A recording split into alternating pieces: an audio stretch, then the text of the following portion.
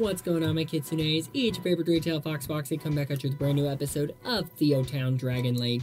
And in today's brand new episode, we're going to be building the first industries, but first of all, we're going to be taking out this good old-fashioned Pride Park out here too. I told you, the park we built in the previous episode was only going to be a placeholder, and obviously it does take quite a lot actually to make something like this. I'm actually pretty impressed with the way it turned out, but yeah, it's definitely looking pretty good right now. Of course, we got the little love fountains, pan pride flag to say we love all around here, and of course, you know, creator of the city is also a pan femboy as well too. You know, you get the idea.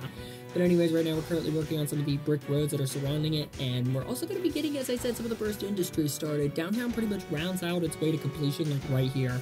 But anyways, right now everything is looking pretty nicely over here. Got a few other things going on right now. We got the avenue and everything like that, and of course, you know, I'm going to be going very heavy on the decorations. As a matter of fact, I think in the previous episode I forgot a few spots of decoration.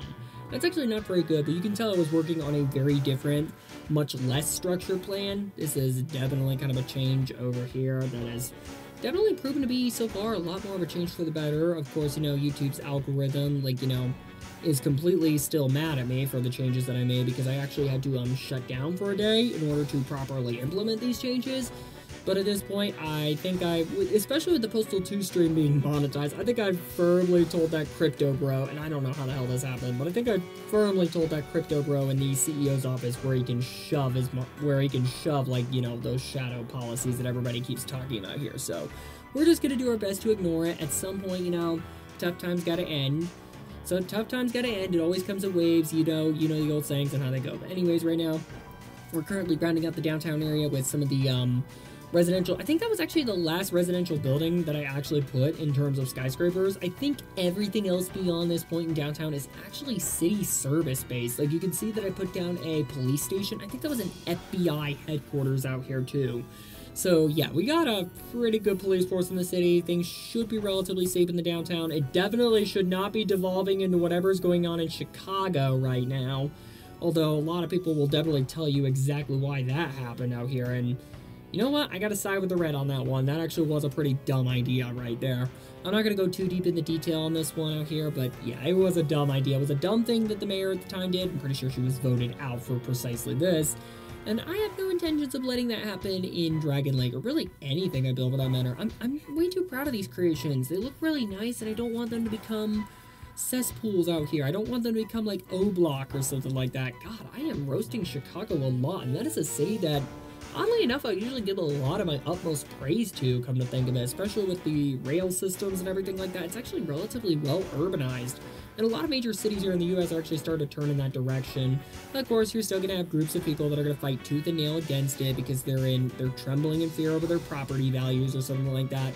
Listen, this had to happen at some point, okay? This had to happen. It's become completely unsustainable, but anyways, I'm kind of like stowing away from the point out here too. You can see me adding on a few more residential. I'm actually adding in a lot more apartments. Again, we're going to be doing a lot of density increases out here in downtown, and even some of the suburbs are going to be very dense as well too.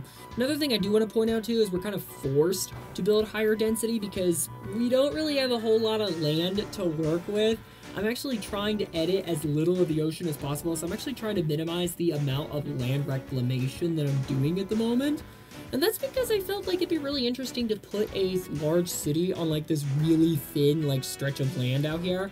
I thought that would actually be a pretty cool idea, you know. There are already real city building projects that have been done like that, both IRL, but the one that I'm thinking of right now is Verville by City Skylines World.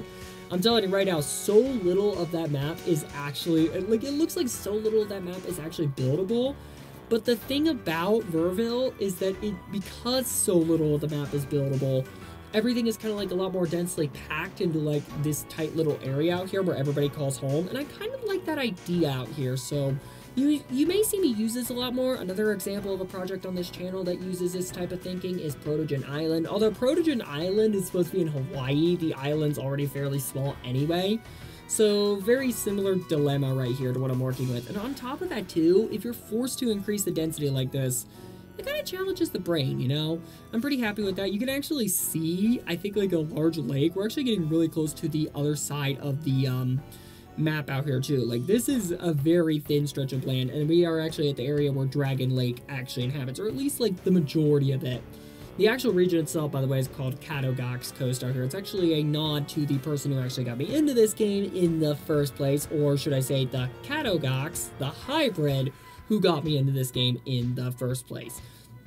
But anyways, right now, we're pretty much done with the downtown. You can see me adding a few mass transit options out here. There is going to be a highway running through as well, but it's probably going to be way past the industrial district that I'm currently working on. And of course, industrial district, you got to have railroad, or not railroads, well, you got to have railroads in an industrial district, especially because, you know, sometimes it might just be easier to, at least do part of the cargo shipment by rail, especially if you're transporting something like coal or something like that. But, there's also, like, the, trying to think of the other stuff the industrial district has to have, but I actually forgot what I was going to say, and that's an oopsie on my front if I've ever seen one. That's a big mistake out here. Sorry about that. I didn't mean to forget what I was going to say, but anyways, we're currently adding in some commercial as well. Some good old-fashioned cheap businesses and stuff like that. I think it looks pretty good. Got some parking over here and everything like that. I wonder if there's actually decorative parking pieces that I could use. Like I could add in handicap parking or something like that.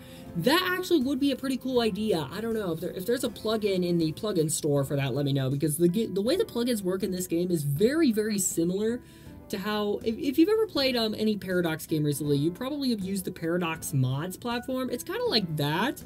And I gotta admit, I kind of like it being in the game out here, too. A lot of people are kind of like, you know, when it comes to cities, too, they're kind of dick-riding Steam a little bit out here. I'm gonna be realistic with you. I like embedding it in the game a lot more, especially when it automatically downloads what you got anyway. Like, what you add on a previous installation of Windows, you could just take right to a new PC, which is actually a pretty useful thing to actually do. So I'm pretty happy with that. And I don't know why, I just like it better when it functions like that. But anyways, right now we're getting the area around the fire station drawn up. I don't know where I'm going to begin the next episode, but it's probably going to be more of the industrial park out here. And we're going to extend it out to where I want, kind of like the main highway. I mean, this city, the footprint of this city is probably going to be so small, we don't even have space for an auxiliary route. Although there probably will be one going to the airport. Because I do know the airport's going to need to inhabit some larger stretch of land. It cannot be in this area, but I do like the way that this is turning out nevertheless. But anyways, as we get some of the last road decorations and everything like that set up out here, we get this recycling center down. We're starting to come up to just about the end of this video. If you did go on to enjoy, you know what to do. You got a reminder 3 minutes in. You're going to have another reminder come up to the end screen. I will see you guys next time. Take care. Bye for now. And have a great day or night, no matter where in the world you